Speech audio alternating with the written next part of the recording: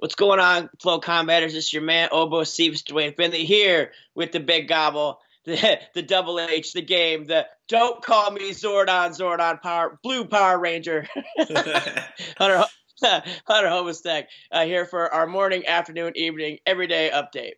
So we survived Thanksgiving, and if you're here, then you survived it too. We also survived Yinsgiving, which is our first annual Finley Homistek families mashup meetup. It was a great time. It was our FloCombat Thanksgiving, if you will. It was good to see you, big man, and thanks for the birds.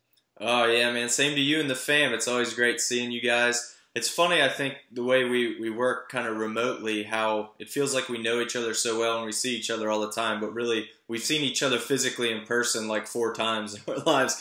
So it's always cool to get that, and to your family's obviously awesome. Everybody sees them all over Instagram and Twitter, but just so y'all know, it's no smoke and mirrors, man. His kids are really as cool as they look.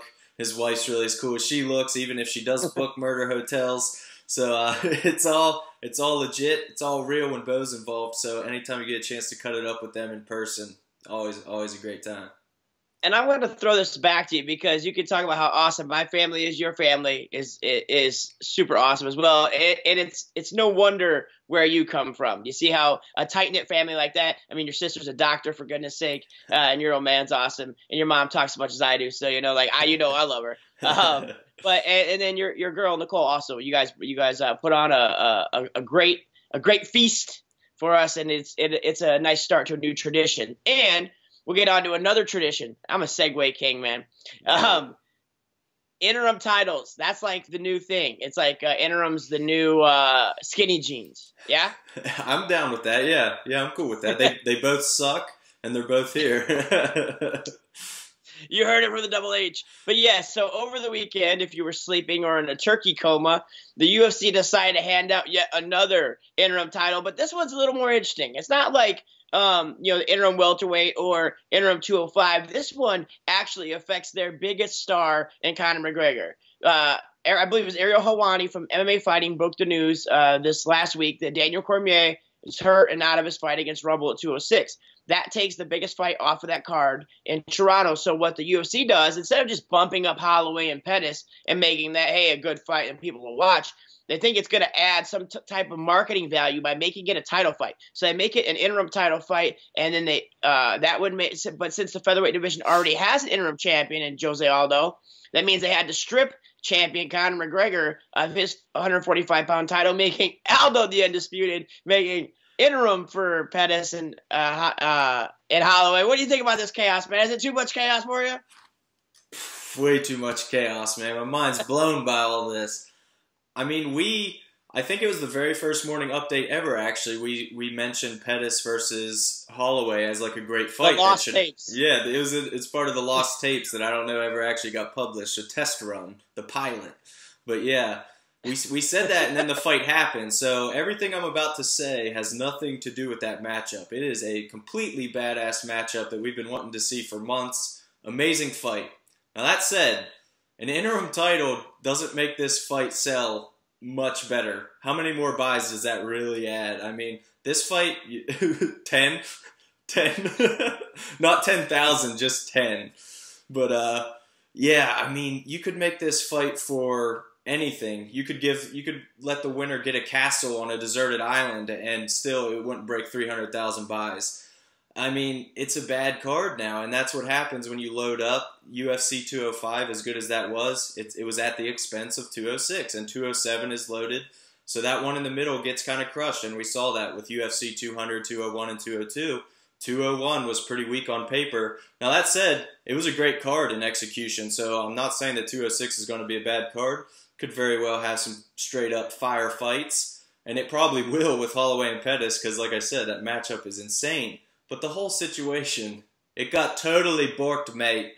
Literally borked. Skinny reference.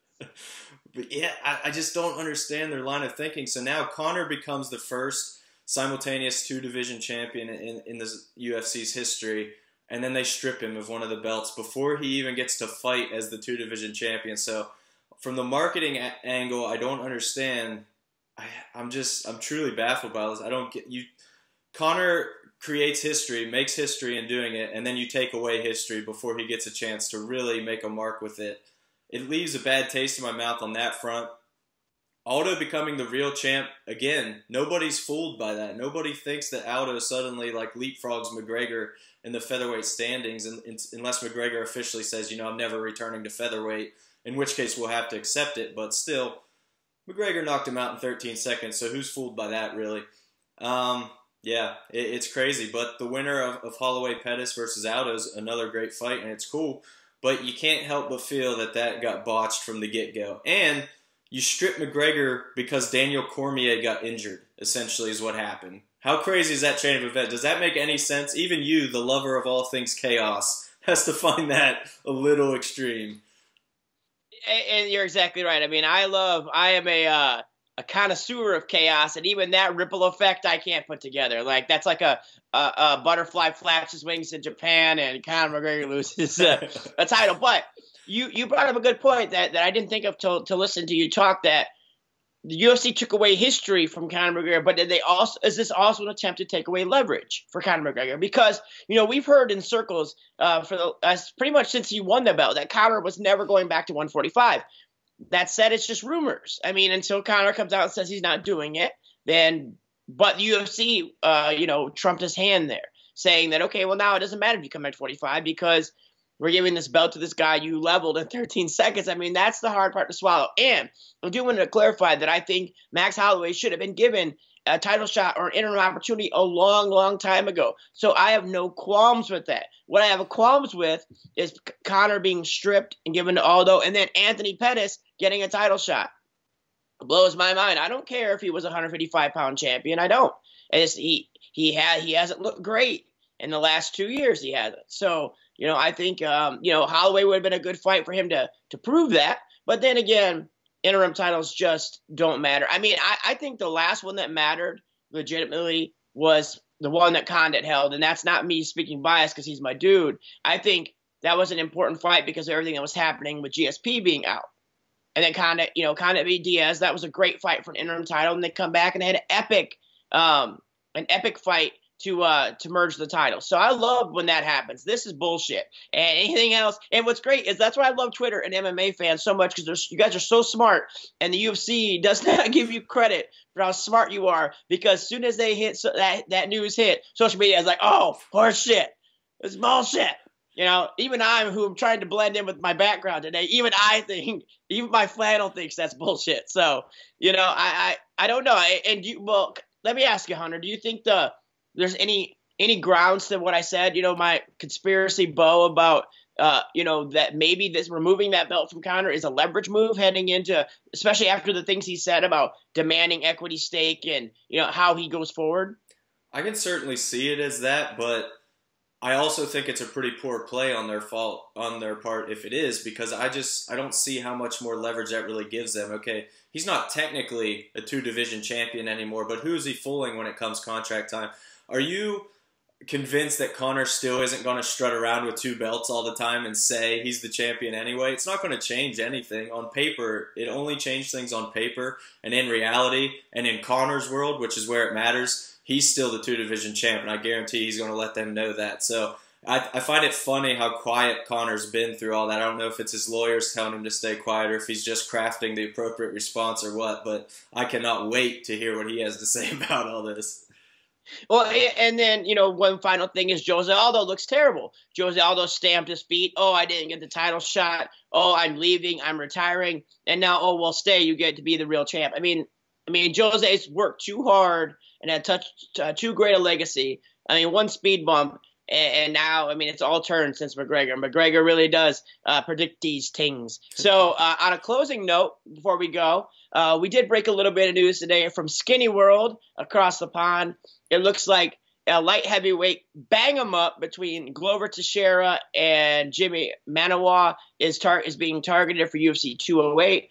Nothing official, but we have confirmed with sources close to the bout, multiple sources, that this fight is going down. They're about to throw them dangs in Anaheim, and there's no way the violent sleeps aren't caught. What do you think, Hunter, about this matchup? And more so, what do you think it means now in the bigger picture at 205, since we pretty much agreed at Yensgiving that this thing's fallen to shit since DC and Rumble fell out? Yeah, I got about 3 concussions just when I heard that Manoa versus Teixeira was targeted, man. That's without a doubt, a bang 'em up, rock 'em, sock 'em, fireworks, cliche, insert it here matchup.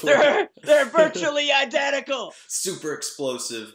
I mean, you look at these guys, Manoa's lost to Rumble and Gustafsson. I believe that's it in his career. And Teixeira's lost to John Jones. Yeah, and Rumble. So it's like these guys only lose to the best of the best guys. So it's that perfect fringe, I might challenge for the champ belt. You know, it's like I might be ready for the championship bout matchup to eliminate which guy is really for real to get back at it.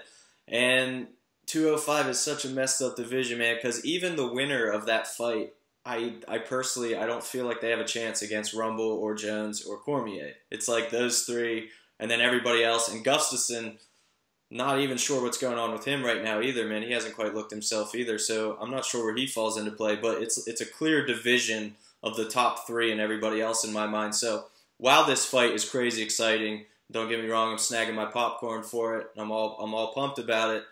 I don't see the winner really becoming the champ or making a really strong case for the championship after that. But Manoa's a little younger, a little fresher body, I feel like, so that makes it a little fun.